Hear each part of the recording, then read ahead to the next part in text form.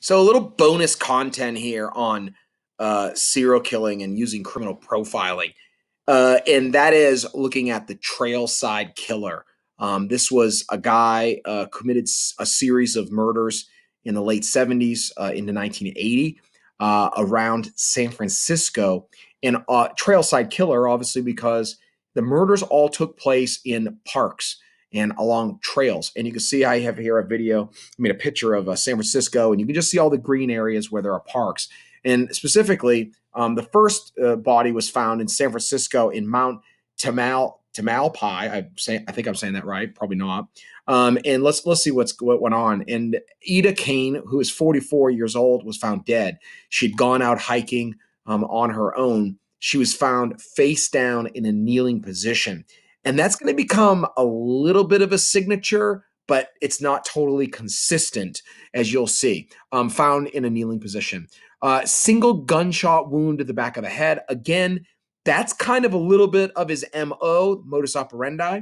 So keep a watch on that, but there will be some differences in some of the cases. There was no evidence of sexual assault, no robbery. All right, the Trailside killer. Let's see what happens next. March 1980, so a few months later, a second victim is found. Barbara Schwartz, 23, out hiking on her own, stabbed in the chest, was naked in a kneeling position. So, like, there's that signature. You're like, wait a second, this might be connected.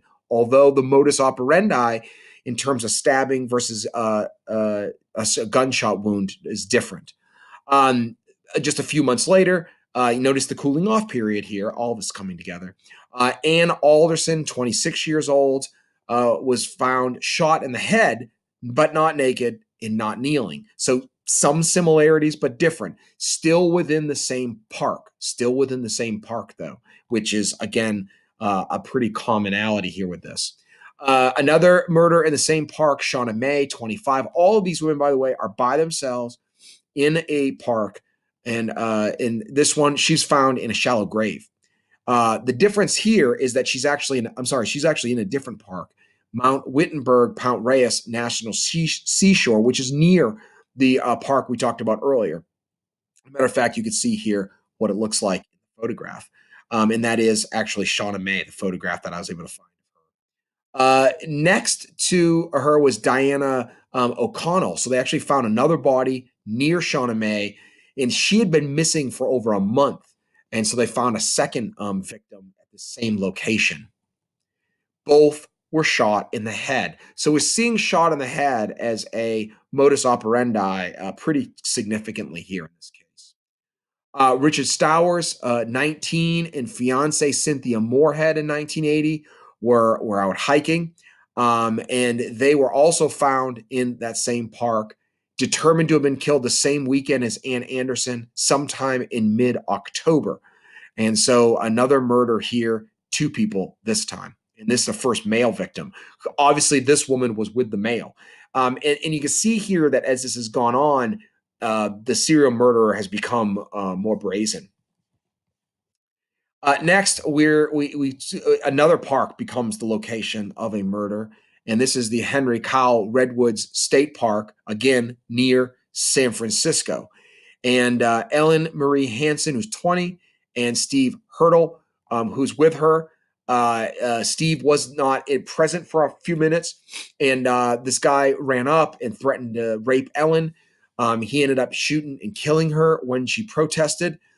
Stephen fought off the guy, came and fought off the guy. He was shot, but ended up surviving.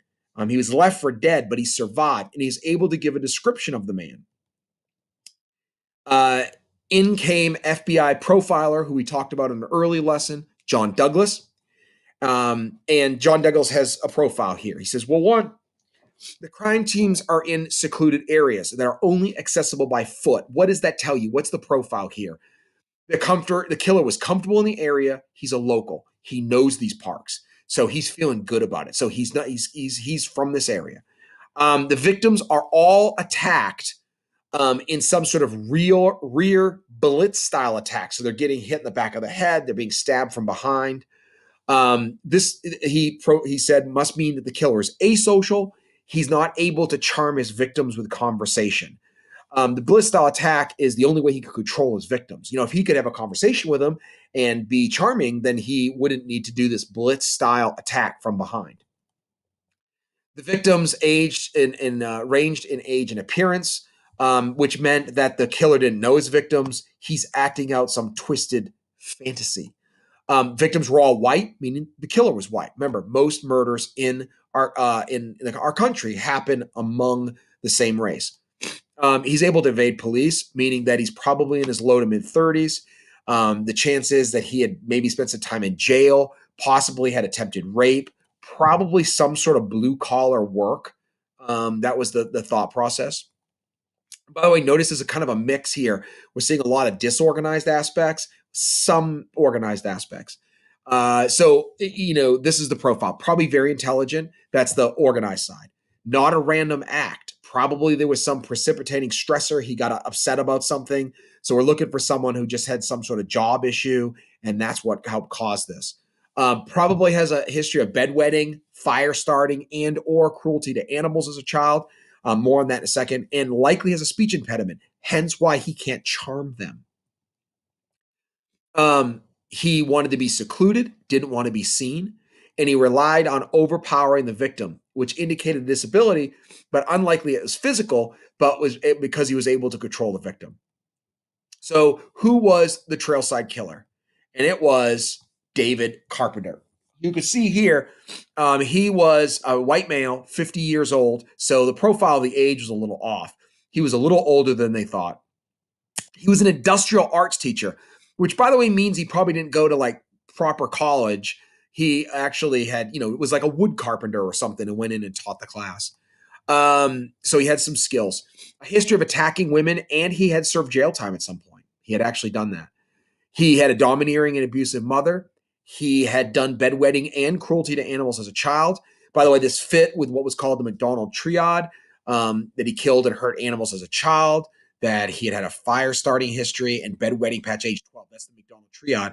And that was true of the Trailside killer. He actually had a couple of those common traits of people that are serial murderers. BTK killer Dennis Rader enjoyed binding, torturing, and killing animals as a child. And then eventually that led to him doing it to humans. And then David Carpenter as well had a severe stutter. So you could see that the profile fit really well. All right, great. That's your bonus Trailside killer profile, and hope you enjoyed it.